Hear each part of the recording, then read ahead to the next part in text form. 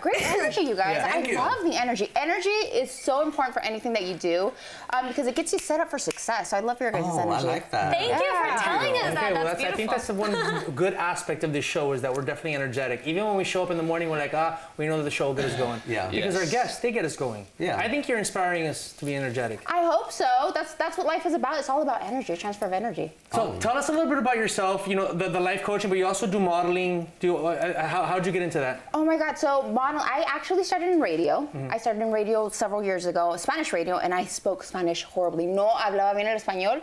And they loved that about me. They absolutely loved that about me. But back then I was 420 pounds. So radio was perfect because I wanted to go into TV, and they're like, no.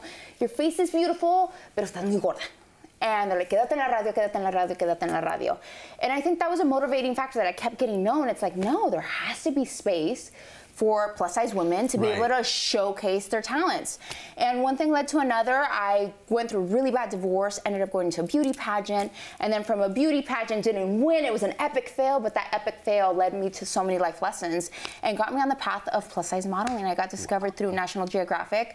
My pictures went viral. Everybody was like, oh my gosh, she's got a beautiful face. And then they would see my whole body, and they're like, oh, but she's a really big girl, está bien gordita. And just one thing led to another. I mean, I think the criticisms and everybody saying no and just really having that firm vision of, I really want this, I'm passionate, and I don't care what anybody says, I'm gonna get this done. Right. Yeah. But let me tell you, there's a lot of people out there that, like thicker women, and have you had a lot of men react to that, or you know what? I think, do they reach out to you online? There definitely is.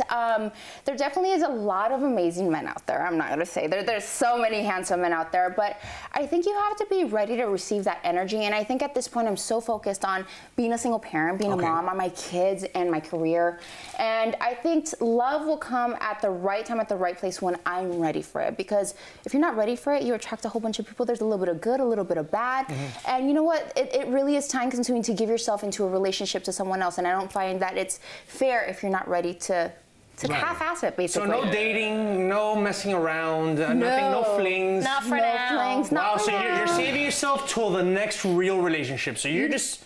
You know what? I am giving myself to being present in this moment and just being 100% present with my kids, and then really being focused on my health, on my future, on my success, and I really working on myself, really developing, really learning, and getting to know myself at this point in my life, because everybody changes throughout the years. Right. You know, who I was back then is not who I am now, and the future is so amazing. So it's really about educating and just growing passionate about who I am and being comfortable in my own skin and finding out who am I about, what do I love, and so that's where I'm at. You're still going through that process. I'm still going through that process. So I just think I gotta get to know me before I want to get to know someone else. And that's a great way to put it. Is this whole process that you had been through the one that got you to the path of life coaching? Is that the main reason why you got into it, or is there something else that you want to, share with people? You know what, I think with purpose, there really is a sense of fulfillment.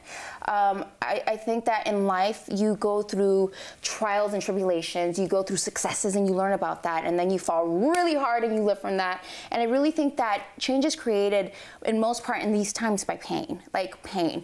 And in life I've learned that you have two regrets. It's the regret of time passing by, and and then also you have the regret or the challenge of of pain of discipline, and you have to really understand where you're at in life. And I think for me it was instead of having the regret of time passing by, I really wanted to say, you know what, I'm gonna go through the discipline of pain and change everything and just really discipline myself to say, I deserve better, where am I at, I'm gonna work on myself. But where do I want to go? What's my purpose? How do I want to change? Who do I want to impact? And because I'm a single mom, my kids are watching me. Oh, wow. So, you know what? There are mirrors. So, now it's not just my life that's a responsibility. Now it's my kids that are watching. Y como Latina, I want to be a contributor. I want to create change. And I want to create change through